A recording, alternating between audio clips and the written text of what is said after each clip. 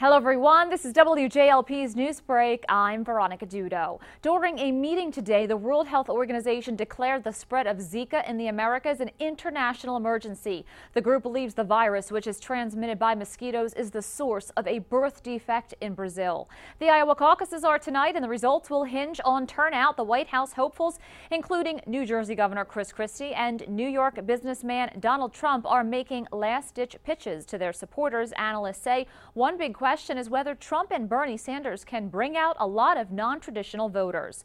One of the two Fiats used by Pope Francis during his visit to the United States has been auctioned off at the Philadelphia Auto Show. The car was purchased for $82,000. The Archdiocese said all proceeds will benefit charities and schools. For more on these stories, visit APP.com.